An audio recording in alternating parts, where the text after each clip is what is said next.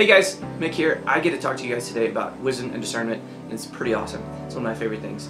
So today we read in Mark chapter 11, and there are a lot of things that happen in chapter 11, right? There are moments when Jesus enters the city and it's triumphant. He goes in and he clears the temple, flipping tables and clearing out people using it as a marketplace.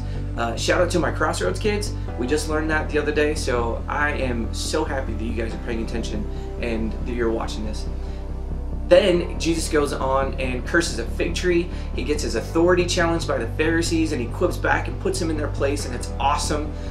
There are so many examples in this short chapter of the Bible that we get to come in and learn about and take in individually and break it down. But we get to step back also and look at the big picture and see that every single moment in this, God is, and Jesus is using it and is deliberate in every single thing that he does.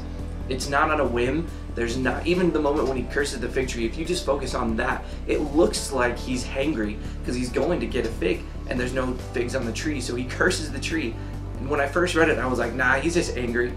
But later on, reading it again and again, you understand the reason why. And I'm gonna let you guys discover that a little bit more as in your reading. But there are no sections in this that is on a whim. In Proverbs chapter 4 verse 7, it says, gaining wisdom is the wisest thing you can do. I don't know why, but to me that always sounded so funny, and I love that the simplicity of it. The gaining wisdom is the wisest thing you can do, right? And so I'm just going to challenge you to take a step back in whatever's going on in the world and whatever's going on in your life, because it's not just the coronavirus right now. We have all sorts of things that are going on in our lives as well.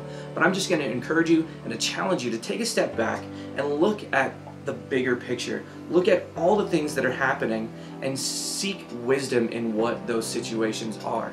Seek that discernment from the Holy Spirit to come in and to give you that wisdom and to shed some light on what is happening, and be encouraged by it, be peaceful by it. If you're being challenged by something, figure it out. Gain the wisdom, seek wisdom in that, and if there's a change that needs to be made, make the change. I mean, gaining wisdom is the wisest thing you can do. It's so simple. Love you guys. Talk to you soon.